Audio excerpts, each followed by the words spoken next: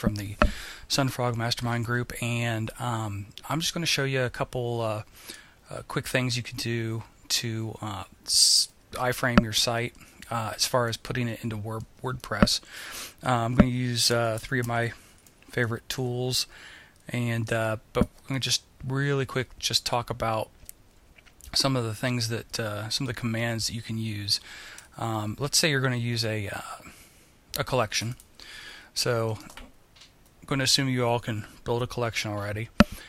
This is just the regular way it looks with the shell. Some of the commands you can use to alter the appearance would be the question mark and then shell off, and that'll turn off all the header and all the side menu stuff on it. Makes it nice and just compact, and it'll fit really nice into a WordPress page. The other thing you can do is you can add the show me tag. Oops, show me. Okay, and when you click on a shirt, then it'll show your own designs over here, and that's a nice way that you can stack up the multiple tags on the end so that you can boost your own designs instead of someone else's, if that's what you want to do. So those are 2 nice things. Remember, you have a cookie in there, and it's going to save that. So next time you go to the site, it'll be the show will be off unless you turn it back on. There you go. And so now that you have that, and you understand that you can use those tags together, you can use those tags separately. That's really what you just need to understand before you start putting things into your WordPress site. So let's go into WordPress. This is one of my sites, and I use a few different things. Thomas Whitek puts out some really good stuff. PageJacker, ClickJacker are both his. This is just a kind of a sample I made. If you add a campaign and into it, you just enter the campaign name here, what you want it to call it right there. So I just named it 4x4. The destination URL, and this is the URL to this collection right here. Okay, same thing, sunfrogshirts.com/myuser/offroad. That's the collection. Where'd it go? There we go. That's it right there.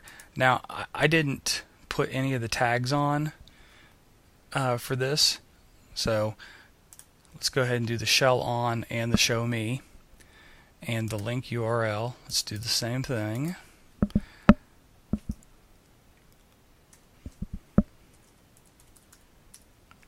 Shell on and show me. Okay. And I enabled masking on this, and this is a really nice thing because it's going to look exactly like the Sunfrog site, except it's in my URL. So it has all the functionality, just like this was built in. It's just like you're at the Sunfrog, and if you go to a shirt, there it is. Okay, so that's pretty sweet. Now, the difference between this and ClickJacker is that in ClickJacker it goes a step farther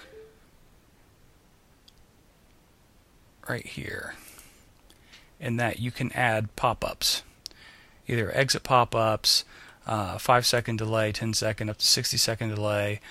You can have a pop-up on page load. Only real problem with this is that so many browsers and everybody has things blocking their pop-ups that it's not really as effective as it once was. But you can just go ahead and click redirect only, and this will act exactly the way PageJacker did. So I save that and preview, and you're going to see the Sunfrog site just the way it was. Okay. Now, that's all well and good and fun and everything like that. But let's say you have a nice setup for your website already, okay? And you really like the way that your WordPress site looks, and you want it to put collections into a page so that it just blends in, and you can have multiple collections shown, and it just all flows together. This is what I like to do. I use a plugin called Advanced Iframe Pro, and this is from Code Canyon, I believe. It's not expensive. It's like $16, I believe. So this is a great one. Now, this plugin, if you just look at this plugin and you just start scrolling through, you're going to be like just totally blown away, because it's crazy how many things you can change in this plugin. It's overwhelming. What you need to know is it loads a security key by default, but all you need to know is right here in the Advanced Iframe default settings, there is a shortcode right there that is perfect for what you need. It's the first one. We're just going to copy that. Okay. We're going to go up here to page, and we're going to add a new page. And we're going to call this test demo, just because I don't want you all thinking that we're not doing this live. And we're going to paste that shortcode in. Oh, bullets of this. I'll get rid of that. Okay, this right here is the site that you're going to iframe in. Okay, so I'm going to get that collection ID, and I'm going to add those shell off and show me.